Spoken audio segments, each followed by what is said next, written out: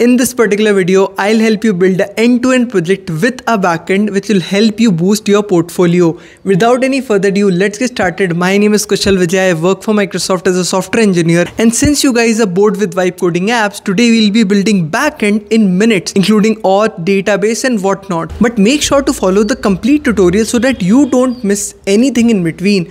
Now let's get started. So I am at my home right now, that's why a different view. Without any further ado, let's get started. First of all, you need to go to Back4app. Back4app is the platform which we will be using to build our backend.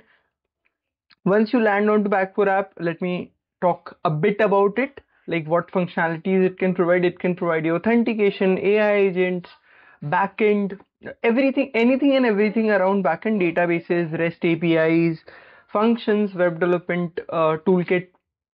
You can deploy deployment. So we'll be also deploying our website. They also provide storages. There is a great community support as well, as you can see on the the feedback and the testimonials. So you can sign up for free. The complete app that I'll be building is absolutely free. I am not paying anything. ATS Checker is the name. You just have to put a name and the app will be created in your Back4app backend. Sign up, you can sign up with your Gmail account or GitHub account or create a new email. The database that is being provided by default is MongoDB, and here are all the keys which are available, like client key, API key, and that is the app ID. Here are the databases. Once you'll build your platform, you'll find all the tables which are created here and all the entries also. Web deployment related information, and the best part, they also provide some detailed documentation about everything. You can connect your MCP servers here, and they also provide good documentation to get started. So if you feel stuck anywhere, you can get started with that documentation. But for this tutorial, you won't be needing any documentation because I'll be helping you with each and every step. So we'll quickly connect our MCP, VS Code MCP. I'll be building everything in VS Code because GitHub Copilot is something which I use very prominently. The steps will be provided here.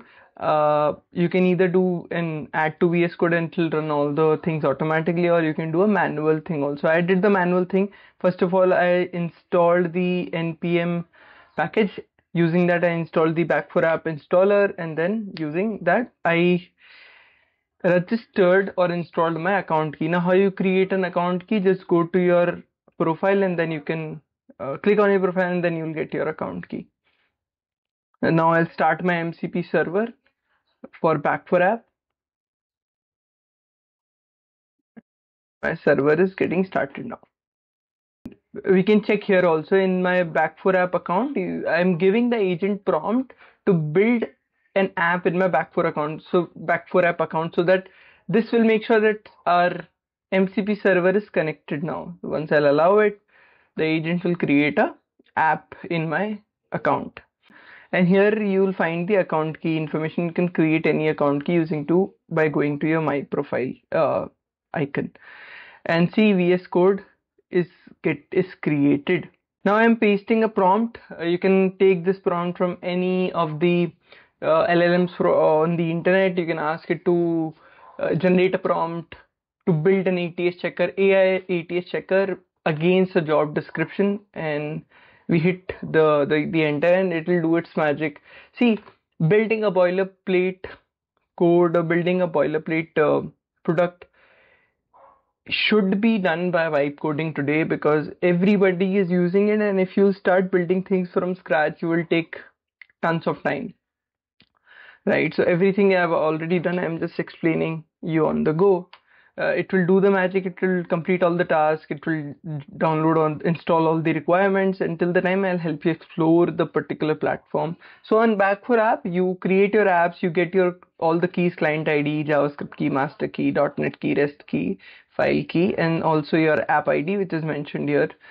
And then in the database, once we in the video ahead, we'll be creating our own tables, and for each and every request for our website, a new entry will be created. Then for web deployment also, you can use your GitHub project which is already existing, and you can deploy a web app using this. VS Code is the one which we are using in our VS Code right now for building the ATS checker product. project, it already has since we have connected our MCP server of Back4app, it already has those information. For the OpenAI case, since it will require OpenAI to get the PDF extractions, I'm using an OpenAI API. You can use your own OpenAI key. This key will not exist by the time this video will go live, so it will fit in that automatically. I'm using Streamlit to build the UI, and now it is running. Let's see how it looks. So this is the UI, AI ATS Resume Checker, where you will have to upload your resume, and I'll just get my resume from my LinkedIn itself. I don't have it handy, so I'll just go to my LinkedIn and get it from there. I have my, so you should also keep your resume, your portfolio on your LinkedIn. It helps. Okay, we'll upload our resume. Let me find it. And then we'll copy one job description from LinkedIn Jobs only. We'll get one job description and paste it so that we'll able to check the analysis against the job description. So initially I was getting some error, but by coding a bit, putting some prompt with GitHub Copilot, I was able to fix those errors. You just have to put these errors to GitHub Copilot and it will be able to fix those. The main intent I want to show is right now your website is just locally built. It's running on localhost. But using Back4app, you can add a database where all these request data will be saved. But the important thing is adding the database. So you can just prompt Back4app to attach a database to this particular project by going to GitHub Copilot and asking it to use a Back4app database for storing history and the analysis. So once you'll do that, all the requests that you will make to this website, now the errors are fixed. You will see for every new instance that I'll be requesting to Back4app, a new table is created, resume analysis, and the last analysis which I did is being entered as a row. So this is how your backend is generated. Isn't it amazing? Just by writing a prompt to the agent, the GitHub Copilot, and the MCP server of Back4app was able to create a backend for you. Now similarly, you can deploy and host your website with just a prompt, deploy and host using Back4app.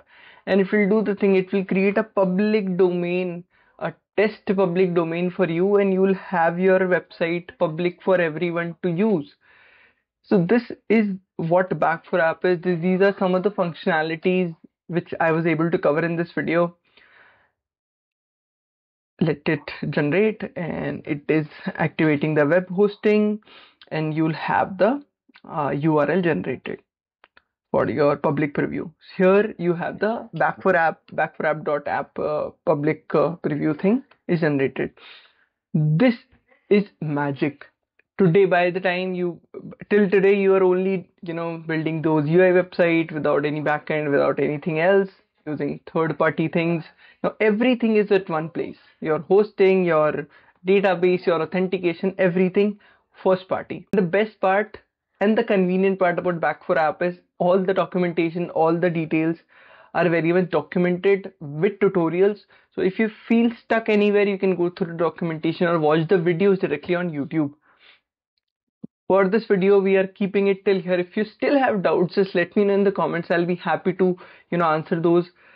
Make these kind of projects. It helps to boost your portfolio, boost your resume, and help you stand out. Now this is a very small use case of a bigger project that you can build. Let me know in the comments what you are going to build, and I'll see you in the next video. Till then, bye bye, take care, and make sure to use Back4app using the link in the description. I'll see you in the next video.